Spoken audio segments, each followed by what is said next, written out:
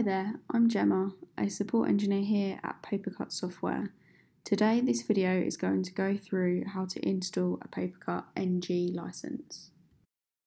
If you are looking to install your PaperCut MF license, you will need to speak to your reseller or ASC about obtaining this. PaperCut NG is directly sold through PaperCut. Once you have purchased your PaperCut NG license via www.papercut.com/buy or any other means, you will receive an email with a license key attached. The email will be sent from customer.service@papercut.com. Within the email, you will get a brief description of the license that you have purchased and what it includes. The attachment will be a .license file. You do not need to open this, you just need to download it.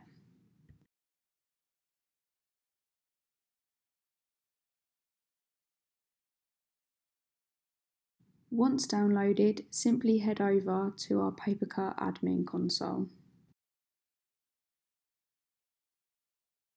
You will then need to log in as an administrator. Once you are logged in, head over to the About tab.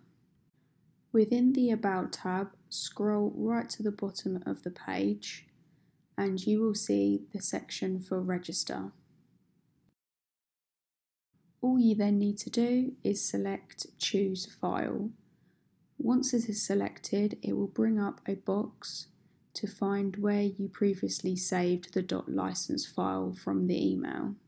Once selected, hit Open and then Install License. Now that's complete, within the About tab, scroll up to the license info and just double check it matches the information that was in the email.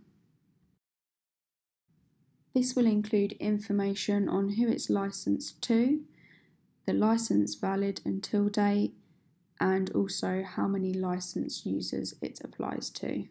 You have now successfully installed your PaperCut NG license. Thank you for watching this video. If you have any problems or questions with installing your PaperCut NG license, feel free to reach out to PaperCut software support.